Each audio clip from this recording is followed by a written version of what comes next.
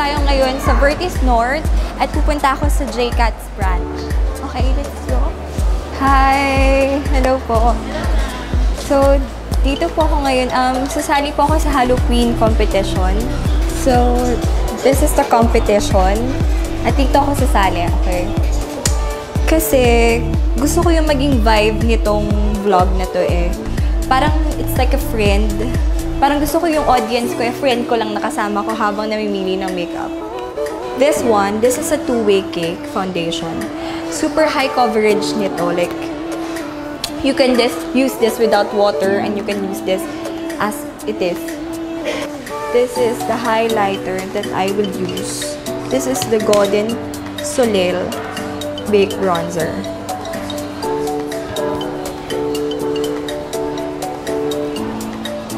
Para lang silang mga watercolor or poster paint, ganun.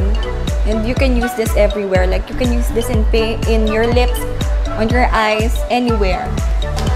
Pwede pong mag-request ng brushes. Brushes ko. Now you will see the true me. In removing your makeup, kailangang maging gentle lang kayo sa face nyo kasi napaka-importante yun. And always drag it upwards. Kasi pag downwards, magsasag yung face nyo. Ayaw nyo naman siguro maging ganun siya, diba? So, upwards lang palagi. Yes. Yung staff nila so accommodating, yung pagkakalagay ng makeup sa shelf, very organized and colorful. Kaya super, and so this is my bare face. We'll start with the bare face. So, kukuha tayo ng, wala tayong primer, so kukuha tayo ng primer. So, meron sila dito tayo sa primer. Meron face primer, which is mattifying. So, before, after the mask,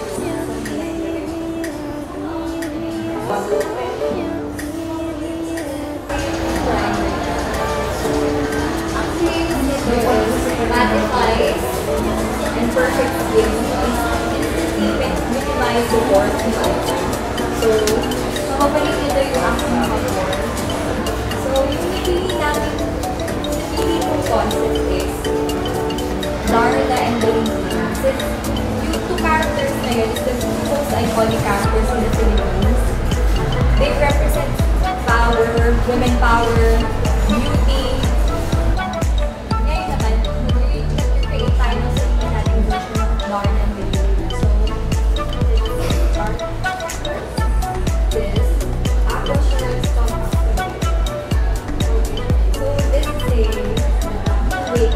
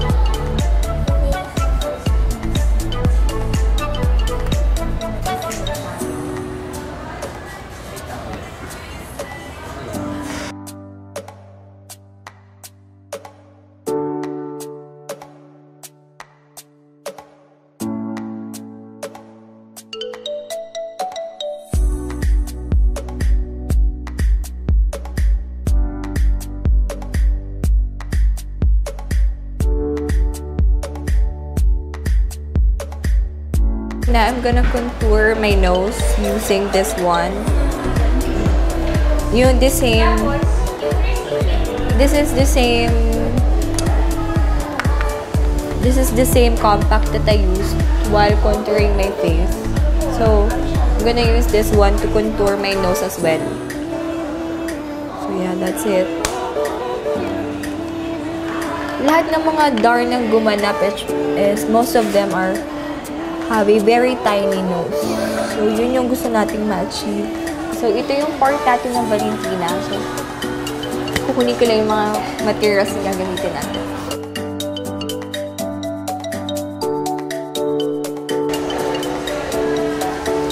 So, ayan na siya. Ayan. So, magiging si Hulk na tayo, Shari.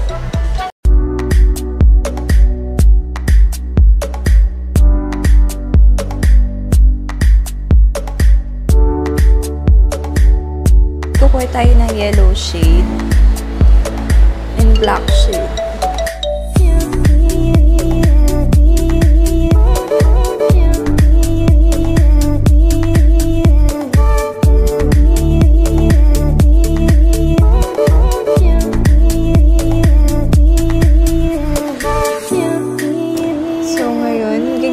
Natin yung net para sa texture nung ating makeup. So, gagamitin natin yung shimmer black dito sa 24 palette. 24 shadow palette.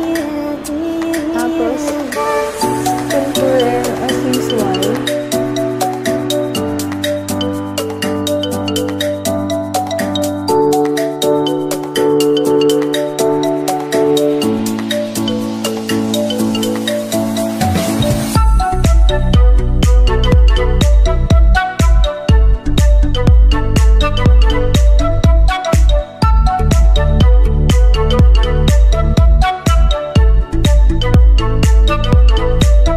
So, ang last step natin is maglalagay tayo ng setting spray.